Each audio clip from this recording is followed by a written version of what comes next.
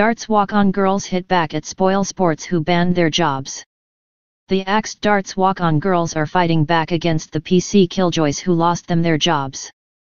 And today they reveal they are actually getting even more work from those who back them over the SPOILSPORTS snowflakes. Daniela Alfrey and Charlotte Wood spent years accompanying players to the Oki and loved their glamorous jobs. And they were devastated to be dropped at short notice amid a political correctness storm which also saw Formula One grid girls given the boot.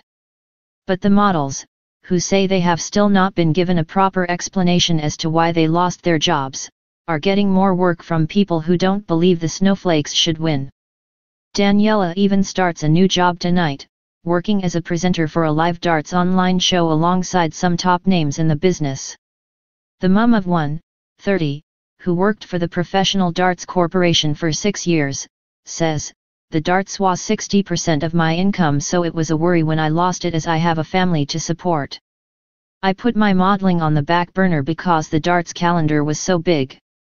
But since being dropped from the darts, a lot of model agencies have been ringing saying they are glad to have me back, and I've been getting lots of work.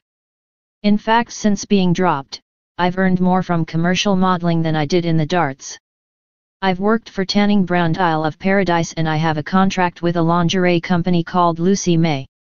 And a lot of people in the darts world are against us being banned, so we've been working at darts exhibitions and non-televised events. Our calendars are full up until August, which means people still want to see us and want walk-on girls at their events." Charlotte, 29, landed a job working at the recent George Groves v Chris Eubank Jr. fight after organizers upped the numbers of ring girls they used. She says, "What has happened has made other people book us. The boxing promoters increased their ring girls from 4 to 6 in protest, and I did the fight the other week. So it hasn't affected us as much as it could have. It's made us think that even though people tried to take this job away from us, it's not going to stop us doing what we want to do. As long as I can, I'll be doing this job."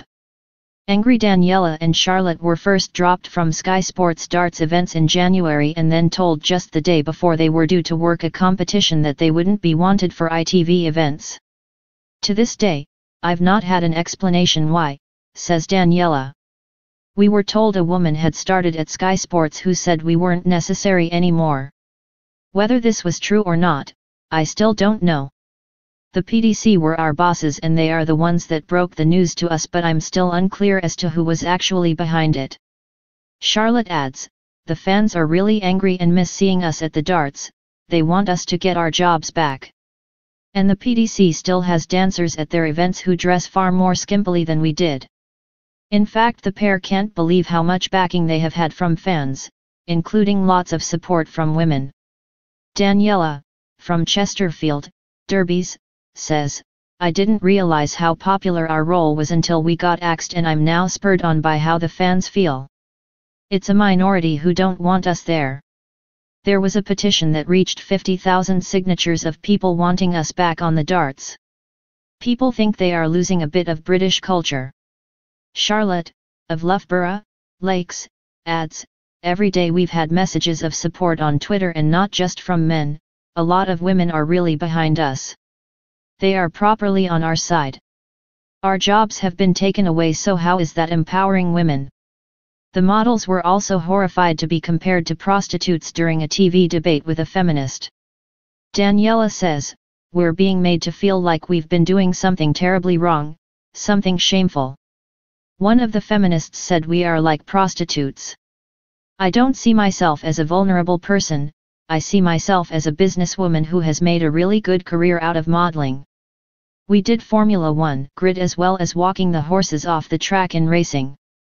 We are heavily involved in sport, and now they are taking women out of sport. It's sad for future generations, and I think it's the opposite to feminism, taking women's jobs away."